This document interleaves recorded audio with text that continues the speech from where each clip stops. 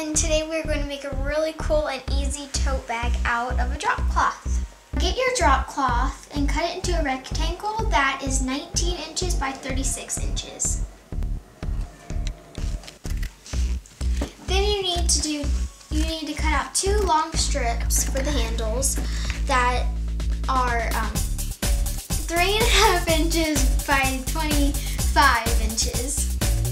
Then you have to fold over one side of the strip 1/4 inch and then iron it.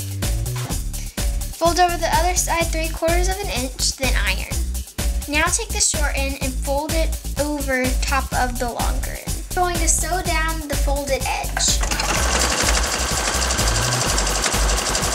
A little slower.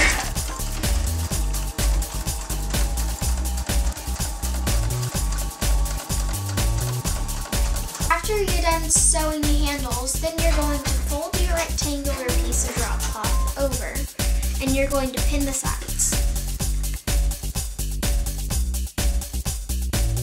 Then we're going to serge the edges. Still keeping it inside out, you're going to flatten each corner and measure 1 3/4 inch. And then make a mark or mark it with a pin. Then you're going to fold around the edges around the whole bag 1/2 inch, and then you're going to press it. Fold it over again, but this time you're going to fold it over for 1.5 inches, and then you're going to press it around the whole entire bag. Next, you're going to find the center of the bag and mark it with a pin. Then you're going to measure 2.5 inches from the pin that you put in the middle, and you're going to mark it with another pin, so you know where to put the handle. Then we're going to put our handles in. I'm going to flip up the folded edge, and I'm going to put this under it and fold it, which makes the bag strong so that you can put heavy stuff in it. So now we're going to sew the top of the tote.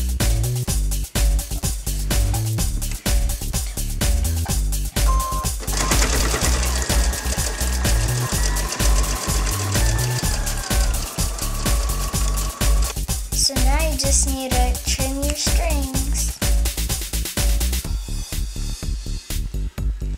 Here's a blank bag, but you can put any design that you want on it. Here's a bag with a design, which you could do.